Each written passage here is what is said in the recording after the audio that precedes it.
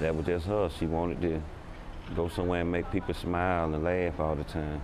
Right now, family and friends of the 16-year-old girl shot and killed near Benjamin E. Mays High School are gathering in her honor. Good evening and thanks for being with us. I'm Jennifer Bellamy. And I'm Faith Jesse. And Jennifer, this is something that just hits home to so many people because it's happening far too often. The group remembering Bre'Asia Powell with a balloon release at the C.T. Martin Community Center.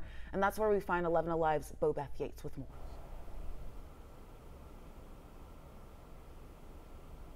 Yes, and we're preparing for a very emotional scene here at the community center. And this location meant a lot to Bre'Asia. She spent a lot of time here participating in multiple activities. And I spoke to her grandfather earlier today, who says they're just devastated by this loss.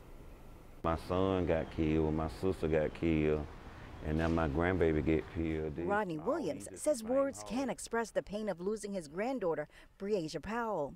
She was just 16, shot while celebrating the start of summer with her friends over the weekend. She had dreams in her eyes, and she used to always say, "Granddad, he ain't gonna do nothing, I'm gonna be the star," you know what I'm saying? So, and then next time I come up here looking for her, she out there playing volleyball. I said, "Let's go play basketball." She said, "Nah, I got to go to cheerleader practice," you know what I'm saying? I said, "When you gonna be through with that?" She said, "I don't know, 'cause I got to go up here and study," you know, and that was just my baby, you know what I'm saying? She wanted to do everything. Everything included basketball and loving to make everyone smile. And Williams says the loss is especially tough for her mom and 5 siblings. Every time you seen them, you always saw Little B and Bre'Asia together, so.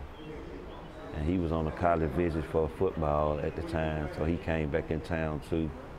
And the oldest one, I think, took it to heart because he old enough to realize what just happened to him, his mama and his family. So, and my baby boy, I had to hold him like almost a whole night trying to get him to calm down. And as the family grieves their superstar, they're leaning on the community for support. It's gonna be a long road. We're gonna need our friends and family to always come and hang around now.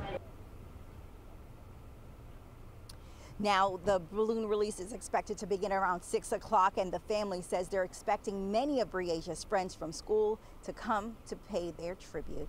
Sending it back to you guys in the studio. All right, Beth, our hearts go out to her family tonight. Thank you so much.